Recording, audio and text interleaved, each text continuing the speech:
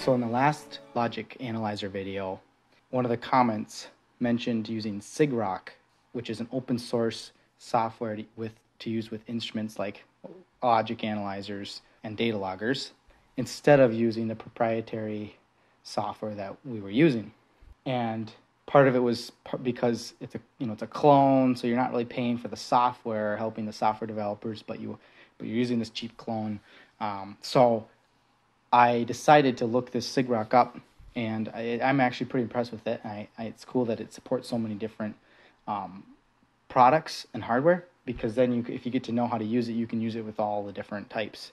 And it has a big selection of support. So we're going to talk about how to install it, because there's some pitfalls in installing the software. And then we're also going to be going through a comparison between that and like the Saley brand software that you can use with the same hardware. So I'm going to quick download this, Pulseview it's called, but it's by Sigrok, and it's all open source, so it's like free to use and no problem there. So I'm going to download it, and then we're going to be talking about some other ways to use lab equipment and test instrument equipment, because there's some other options too that's not proprietary. So we'll save this, and then we're going to go to supported hardware. So there's all these are different options of things you can use for logic analyzers. And a lot of these are like clones. They're clones of other paid versions. So interesting enough, even the Picket 2, which is well known by Microchip for programming, but it also can be a 3-channel logic analyzer. That's pretty cool. I mean, right here, 3-channel logic analyzer. So there's some really cool things you can do with this. Again, like it's only 3 channels, so it'd be better to get one of these clones. So we downloaded the software, and we're going to install it now. Yep, sure. Go ahead and install it. Next. I'm not going to install the sample data. Now install. So now that it's done, it should be done installing. So I'm going to go next. We'll register it, and now we're going to open the software. And it was not working for me earlier because I didn't have the Microsoft installed. So actually it worked on this computer because I already have this Microsoft, and I'm going to go over there. So I'll minimize this. So if you go to installing it, one of the things that the pitfall is if you don't have this software. Right here, if you scroll down, the MS VCR 100 DLL, it was not on my computer, a different computer I installed this on. And so if you don't have this installed correctly, and there's some other things they said, that you'll have problems. So it says install the Microsoft Visual C++ 2010.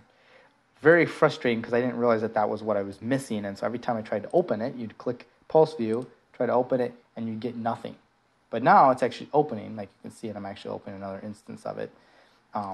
So just keep in mind, you might have to go there. And I also tried clicking this link, and it was like it brought me to nothing. Like we're sorry, this isn't available. But if you go ahead and search for it, it will show up here, and you can install it, and then it works. So it depends on if you've already had it installed. You might not even realize that.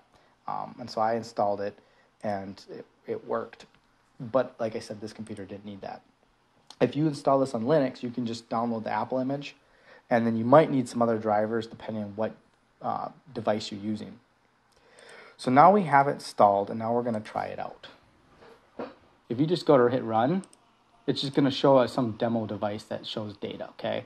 And it supports analog data as well as digital, and so does the Celia. I don't even know how to say it, but the other brand that works with this same logic analyzer. And so normally I wouldn't think about using the logic analyzers with analog data, but certainly you can.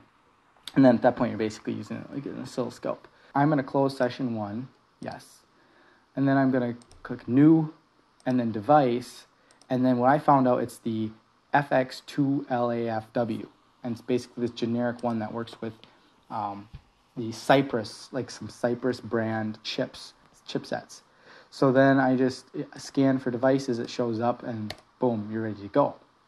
Okay, and if we hit, and I also have some serial being sent to it connected on channel D0. So if you hit play or run, it shows the data. And by scrolling the mouse wheel, you can zoom in on the data. Okay, now just take a quick step back. Okay, so FX2LA is, I mean, as you can read for yourself, it's an open source, Cypress chip driver, essentially. And it sounds like it's open source, so basically anybody with a Cypress chip can get this up and working. And then there's a bunch of different clones and stuff. I mean, people cloning upon a clone, upon a clone. So, I mean, it's crazy. But there's so many options, and I was not aware of all these different options. And so, essentially, my understanding is, like, you can use the hardware, almost any hardware with this new FX2. Not any hardware, but obviously within reason. And so this is an option if you don't want to use, like, a proprietary software. So back to here. So we have it connected. It's ready to go. We have data coming in. So now I'm going to do a decoder so we can see the data easily in a readable format. So I'm going to do UART, synchronous. So we'll add that, and then it adds it down here. And then what you can do is you're going to have to pick your channel. So I'm just going to say, hey, my receive line is D0, and I have it set to 9600 for the bud rate. And then the last thing I want to do is change the data format to be ASCII because I have it readable format. And then I'm going to save it. And then if you look down here, you can grab and just kind of grab and drag. You can see the data is not of any use, really. And so what I found was that if I have this 20 kilohertz, it's not fast enough, apparently. So if I change it to 200, I can run it, and I get all these data chunks. And then it says micro start electronics. And then it has some unreadable end characters. So that's pretty cool. I mean, this is all open source, so it's not like proprietary. It's not anything crazy. So this is kind of a comparison. And you can see, I mean, the data, you can still see the data up here.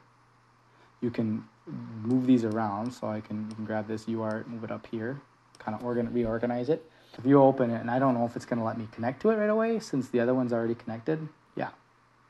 It was unable to connect, so I'm just going to unplug it, plug it back in. And now they did that, it released the other one, and we can connect. And if you hit play, we might have to open a new session and get all our channels back. Hide channel, we want channel D0. So if we hit play, you get your data. I mean, it's a very similar interface as the other one. I think this looks a little more polished and modern, but I mean, at the end of the day, who cares? You can this one's almost just as good. So I think it's pretty neat software. I'd like to try it out with some more devices besides this one. But now you've seen a comparison side by side, and other than the fact that you might have to install the Microsoft DLLs and stuff, it's pretty sweet. So I like it, and that's all we have for today.